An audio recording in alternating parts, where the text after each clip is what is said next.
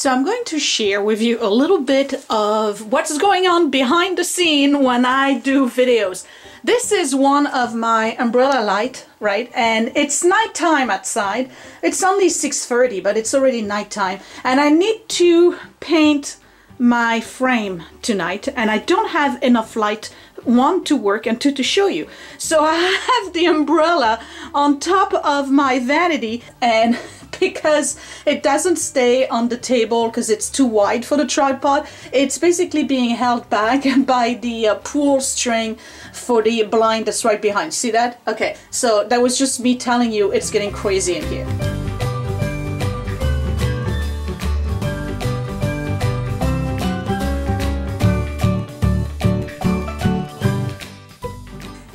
Sophia here from mygreatchallenge.blogspot.com. So you saw how crazy it is for me to try to do some kind of work when it's already past daytime, and I had a lot of things to do today. In case you didn't see it yet, I am starting a whole Thanksgiving prep thing. So today I did day one. I had to go shopping, put the stuff in the fridge and all of that.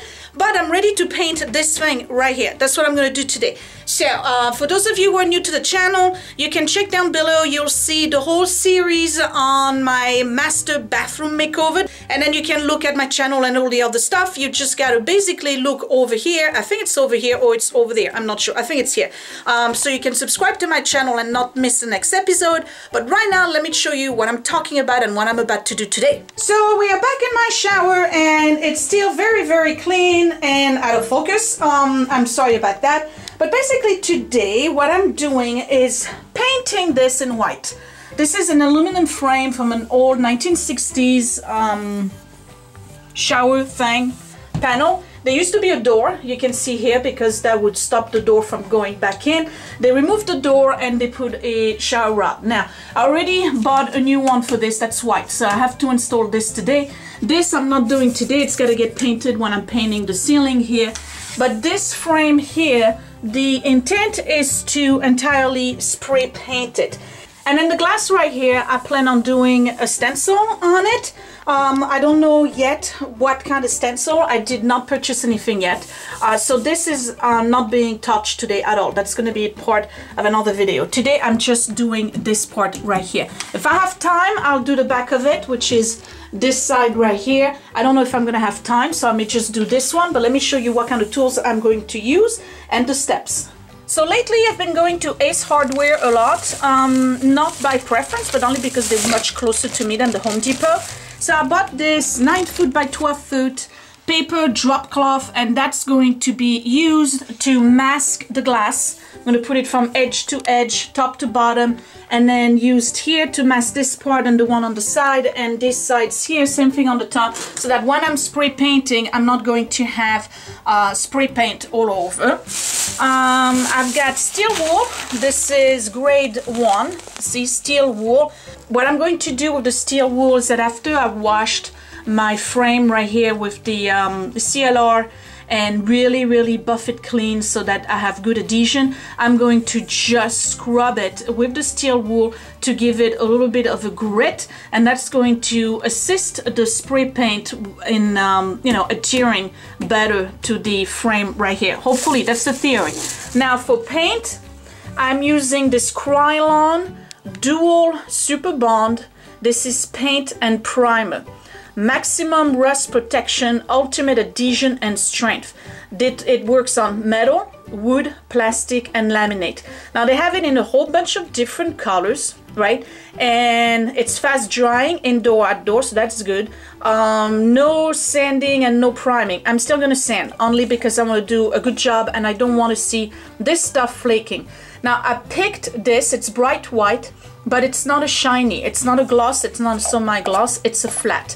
I think I'm going to like this better than a shiny surface, only because I really don't want to see it. The goal here is to have this thing kind of blend in. Remember, this is going to be all bright white and, be non-obtrusive or in your face when you walk in. It's already an ugly bathroom to begin with, well, at least it still is, because I didn't finish, what I gotta do.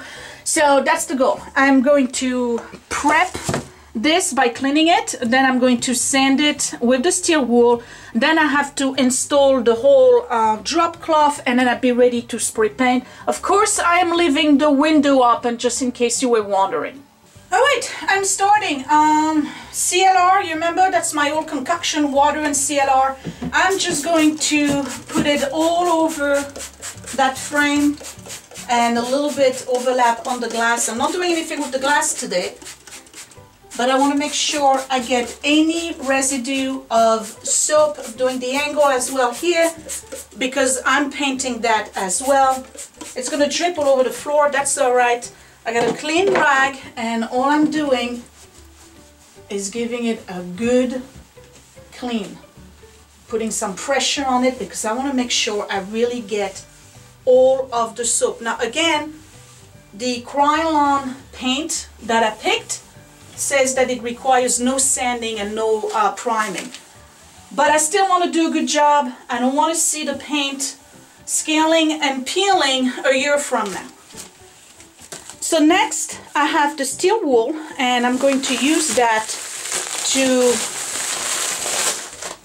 gently scratch the surface of my aluminum, only because I really want the Krylon paint to really bond onto the aluminum frame. There's some folks who go as far as completely removing all of the shine and making them really, really dull. I'm not going to do that. What I'm going to do is just go over it, and you got to apply, you know, a good amount of pressure.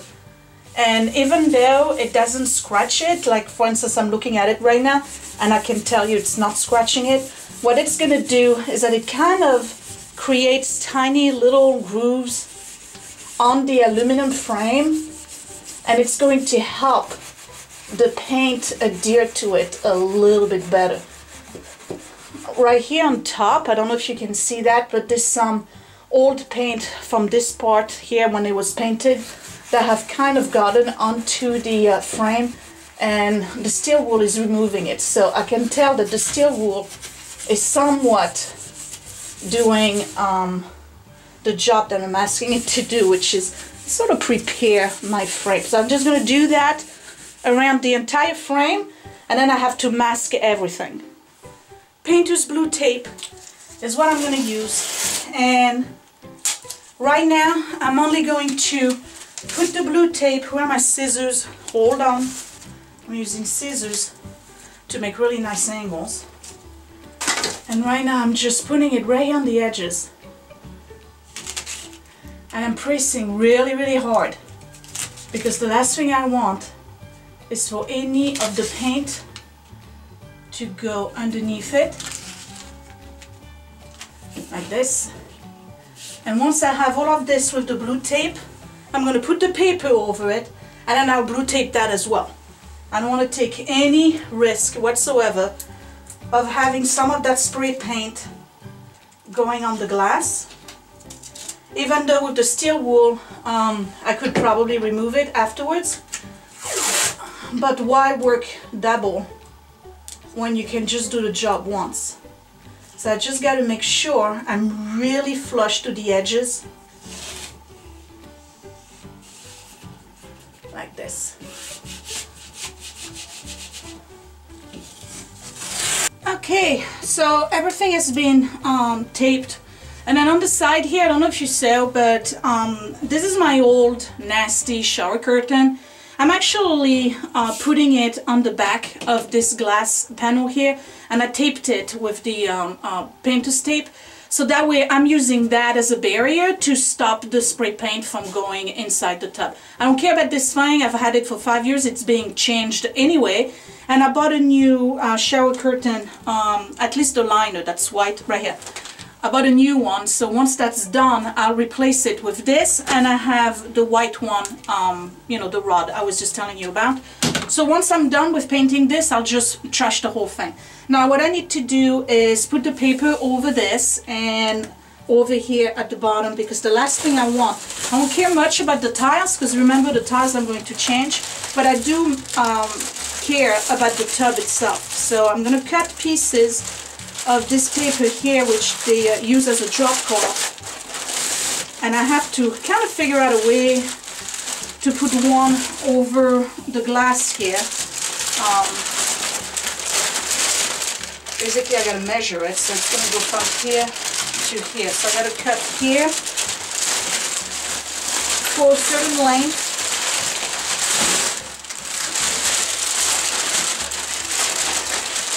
Okay, I have my paper on and I put a triple layer of blue tape.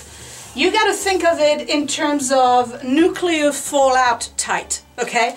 Because I'm telling you, spray paint is super tricky. Once you spray it, it's amazing how much those little particles of paint and droplets will actually figure out a way to go into crannies you didn't even know existed. So when you remove your whole thing, next thing you know, you get those little like galaxy sprays of white paint, and you don't want that. Not that I cannot remove it, but why give myself more work? So this is, in theory, super tight, okay? All right, so again, Krylon, we're gonna shake this thing.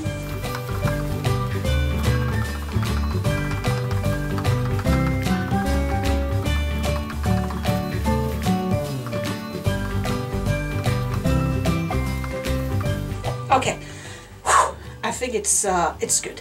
I got the window open. It's fast drying. Let's start. I'm gonna start with the top. And again, this is the part where I have the shower curtain. So let me go like this. And I'm going to zoom in so you can see a little bit better. All right, here we go. Wish me luck.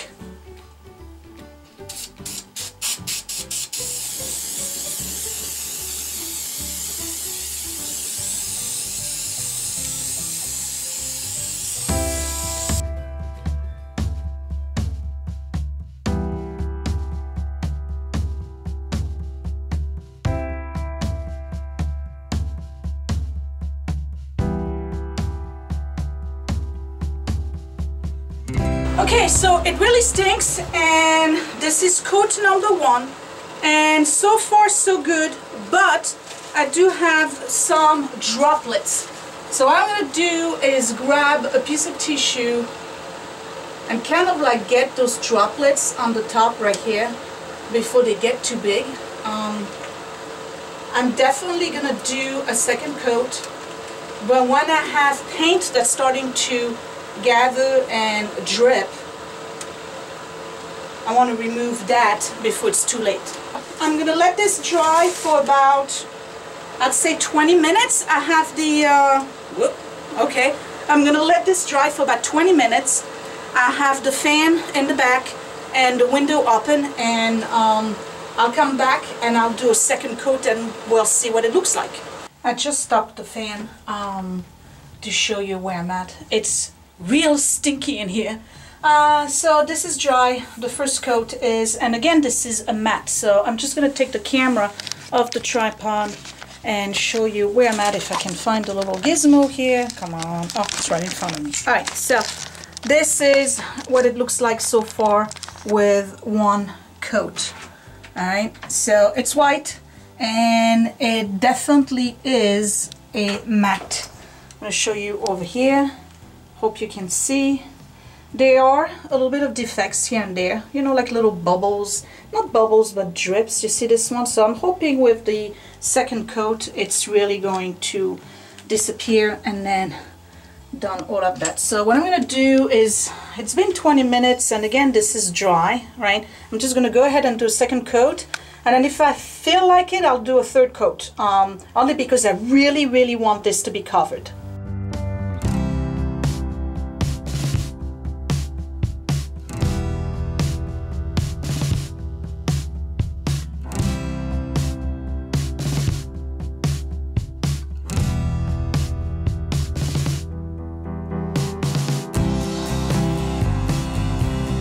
So I'm done, and I did 3 coat, which to be honest I think is too thick, but this is where I'm at. Yeah, it looks alright. It's not a professional job, that's all I can say. Spray paint is tough. It really is, because the minute you stick around with the spray a little bit too long, you start having drips. So I'm gonna see if I can show you some of them. You see some of the defects right here.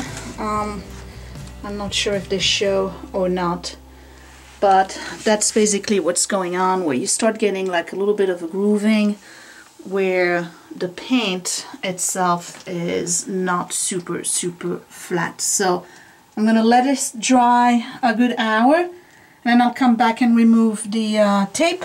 So we'll see what it looks like when it's white, I guess. I guess I could remove this, so I'll give you an idea of what the frame looks like when it's white.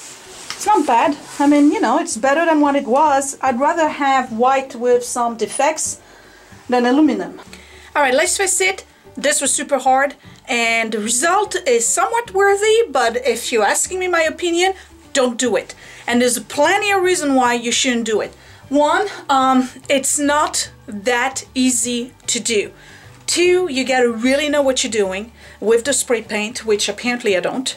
And three, I'm not sure if I'm gonna be able to live with all the flaws that I see in this project, because there's a lot of them. So I'm gonna show you what it looks like, and you're gonna tell me from far away what you think. And I think it looks pretty good from far away, actually. So here it is, and I replaced the shower curtain, by the way.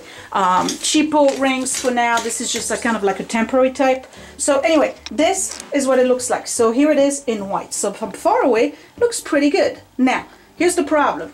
I had to recaulk all of this here, because when I pulled out the tape, literally all of the paint was peeling off. And I'm talking like peeling off in chunks.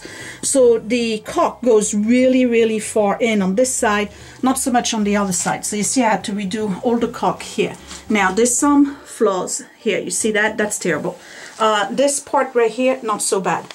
This painted pretty good. I'm happy with that. I do have some paint that seeped through somehow, but that's easily removable. On the other side, however, this is uneven. And you see, like, this is all uneven. So what I'm going to have to do, and this part right here on top, I actually did caulk. So what I'm going to do to kind of like save the day, not now, is once I'm ready to do my pattern here that I'm going to paint, the little stencil, I'll probably go over these areas here again with the caulk to make them white, because this is bothering me to see this black line. Granted, it's also the seal on the inside, but basically this is what it looks like. So now it's dry. We're going to be able to use the tub tomorrow. I think it's okay. It looks great from far away. I mean, you really don't know that this was not meant to be white. But when you start looking at it closely, you can tell that this was something that was painted, and that's what really bothers me. Now, how long is the paint going to last? I don't know. I really don't. I have a feeling that this is not going to last too long. So what I'm going to do is that if the paint starts peeling off, and it's easy to remove, then I'll just remove it and figure out something else. Right now, I just wanted this white. I'm sure it's going to last a couple of months, maybe a year or two, because we really don't do much in here other than showers, so we'll see. But other than that, yeah, I think it's okay looking. I'm not crazy about, I like the look, but I'm not crazy about the job that I did. So yeah, so, and this is a regular, you know, cheapo liner. I think I bought at Target or whatever. It's not plastic, it's fabric, so there's gonna be another shower curtain in front of it. Anyway, yeah, I'm done for tonight. I'm gonna make dinner and edit a video, and that would be it. So you let me know what you think, if you like it in white. Again, I'm not sure. If you want to dive into this, take your time. You know, just like make sure you really do a good job with the first spray. This is supposed to be a paint for metal, so it should adhere, but for some reason it feels rubbery. I'm not sure why.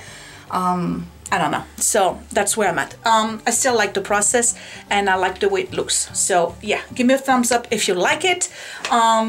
Give me a thumbs up if you like this video. Subscribe if you're new, and I guess I'll talk to you later. Thank you for watching, guys. Bye!